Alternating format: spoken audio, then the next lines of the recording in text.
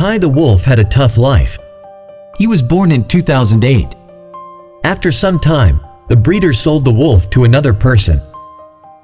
He lived in his new home for 8 months. Then, the owner realized he couldn't take care of the dog anymore and decided to leave him at a shelter. Knowing that he would soon be euthanized, luckily, volunteers from an animal welfare organization intervened. Upon learning about Kai's situation, they decided to save him. The organization, called Shy Hulud Sanctuary, which translates to Shy Wolves Shelter, is located in New Plymouth, Florida.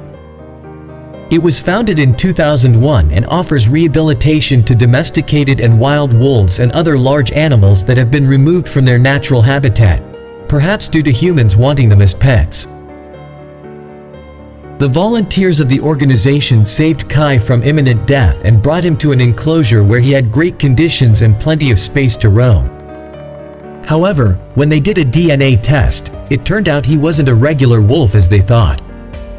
The test showed he was more wolf than dog. He was 87, 5% gray wolf, 8, 6% Siberian Husky, and 9% German Shepherd. Brittany, a member of the organization, told the press.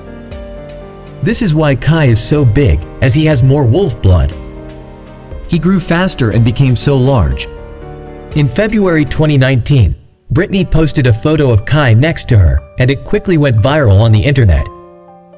Some thought it was photoshopped, but the girl claimed the photo was not edited.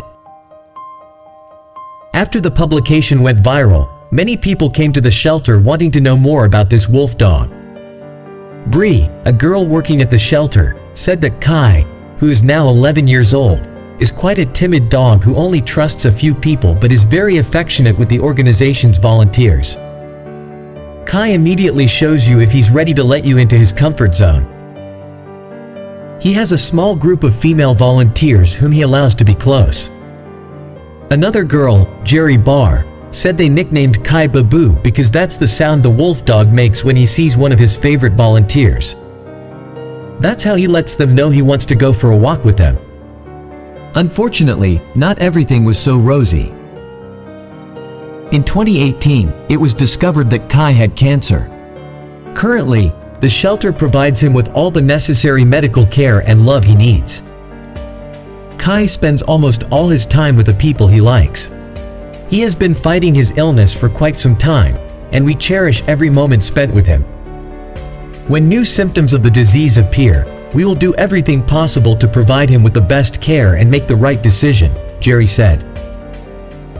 Kai's first months of life were challenging, but thanks to the shelter, the rest of his life has been full of happiness and love. In the USA, wolf dogs can be kept as pets, but once removed from their natural habitat, they cannot be returned. Therefore, they are often euthanized. Let's hope that the next time someone decides to get rid of their pet, they will think about it carefully. It's better to find a new owner for them than to just euthanize them.